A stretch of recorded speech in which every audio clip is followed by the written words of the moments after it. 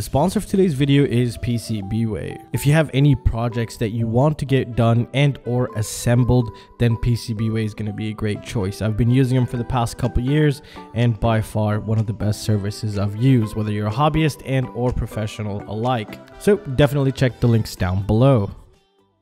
In today's video, we're taking a look at an all-new video transmitter from RushFPV called the Solo Tank. Now, this is literally a tank. And if we take a closer look at it, it's completely encased in an aluminum shield / heatsink. And completely, I mean, you can't get into it at all.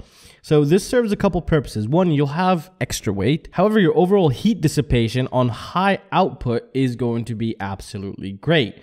Now, it does have a lot of warning labels here about make sure you're licensed and you know what you're supposed to be broadcasting at and how much you're supposed to be broadcasting at. And also, one more thing, never forget to put the antenna before you actually boot this thing.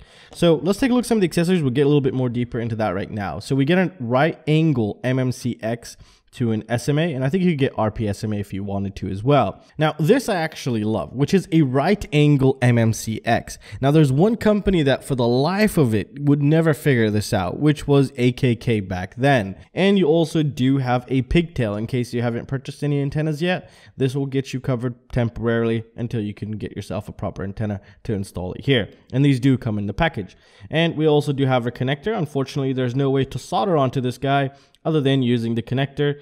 And as you can tell right here, the connector should theoretically have a clip to keep it in place, but the connector provided is just a normal type. So not a big deal, but you just know you have that option maybe in a later version, or maybe I have a pre-production model. I have no idea just yet. But anyways, you get this right here. So there are a couple interesting features that they're stating here. One is it doesn't bleed to other channels. That's one thing. Another thing, they're using a high quality microphone, or what they're calling a high quality microphone, probably one of the best microphones you could probably get on a video transmitter, which again is really nice. And the buttons here act both as an LED and they're basically rubber, and you can hear how satisfying that sounds when I click it. And if we put it in the frame, it's going to be really simple to click that button if you're using buttons, by the way, instead of having to get your nail or a screw to kind of come and press that button. So we don't have to deal with that. And that's a really nice touch here, where how it acts as both an LED and a button at the same time.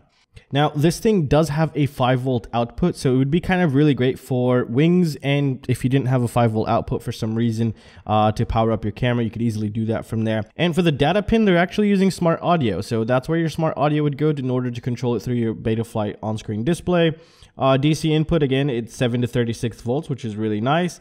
And it's saying it has some sort of a dual filter design, so that's kind of a nice protection feature against video noise. So it's nice to know that we have that kind of feature. However, let's just say you have your camera on battery voltage, which you should never do, and your camera has noise, the filters won't do anything to help you there, because that'll be coming straight from the camera into your video feed, and it wouldn't be from the video transmitter. So keep that in mind. Now, I really can't say much other than that we know RushFPV's reputation in video transmitters, and not only that, this does feel and look high quality, and best part of all, it's protected from crashes, and at the same time it's going to be able to dissipate heat much better than almost anything on the market, especially with 800 milliwatt output power. And you have all the features from pit mode, 25, 100, just about everything you want here, up to 800 milliwatts, which is pretty insane.